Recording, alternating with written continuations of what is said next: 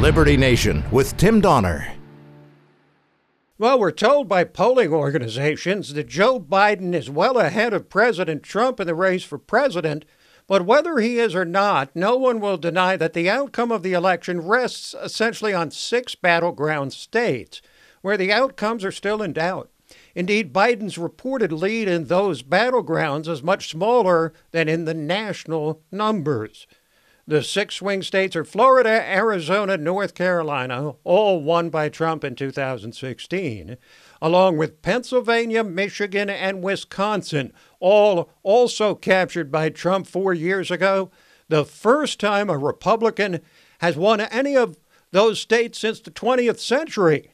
And that trio of states is being heavily targeted by Democrats vowing never to take them for granted again.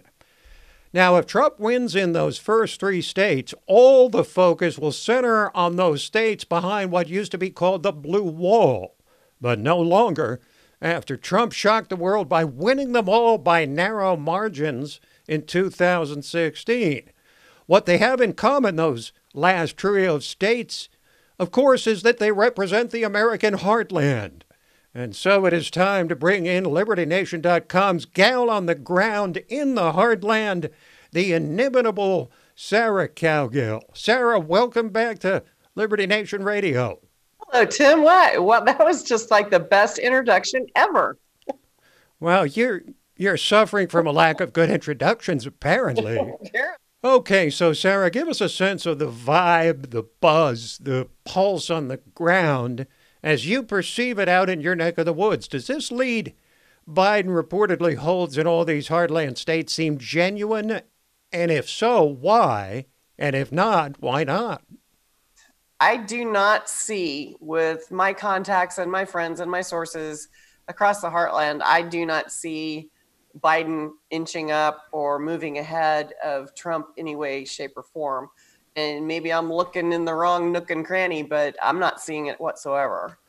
Well, compare for us the buzz around Trump in the heartland 4 years ago when he was an upstart challenger to today when he's president.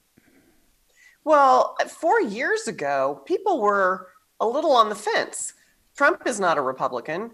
He has been a registered Republican. He's been a registered Democrat, but he tends to support the things that he cares about and support the policies and issues that he believes are, America first oriented. A lot of people were on the fence because of his bombastic style and his attitude. And he literally just manhandled those other candidates on the stage, during the debate season. So, when you've got that kind of personality and people were still kind of iffy about in 2016, and they still voted for him over a Democrat. Now, of course, Hillary Clinton was not very likable. I don't think Kamala Harris is likable either.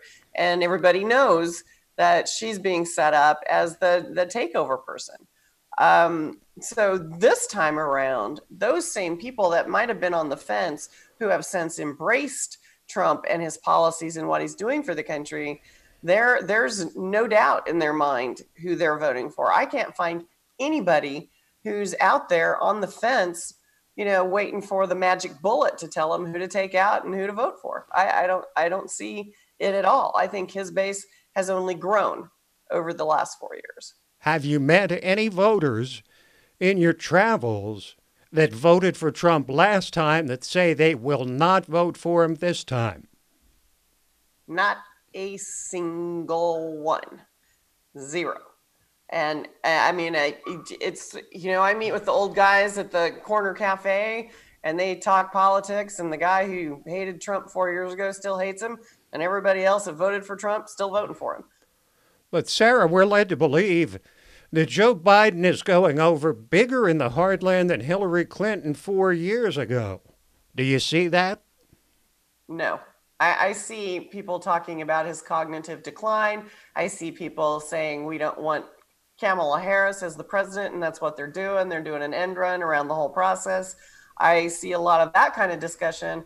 I don't see anybody saying around here, even with the elderly people, even with people who The polls are shouting from the rooftops, oh my gosh, that 80-year-old just said she's voting for Biden.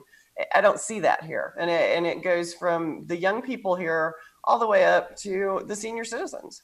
I don't see any kind of love for Biden here. A lot of it has to do with the Obama years. Some of it has to do with his son, and his problems, Hunter's problems with the Ukraine deals. You see some people wanting to fight that, but I think in the long term, they're going to hold their nose and they're going to vote for Trump because they don't want socialism. You're in the anti-socialism world when you're between the Appalachians and the Rockies. Okay, Sarah. Well, thanks for joining us once again. Stay safe out there in flyover country. Hey, I will. Thanks for having me, Tim. It's always a good time. Extra, read all about it. Election 2020 Big Bottom Flash Reports are coming.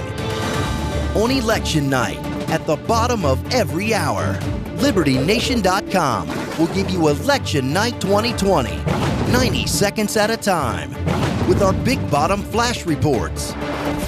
You'll get the drop with our one-stop shop. Tune into LibertyNation.com on election night for our Big Bottom Flash Reports at the bottom of every hour. LibertyNation.com.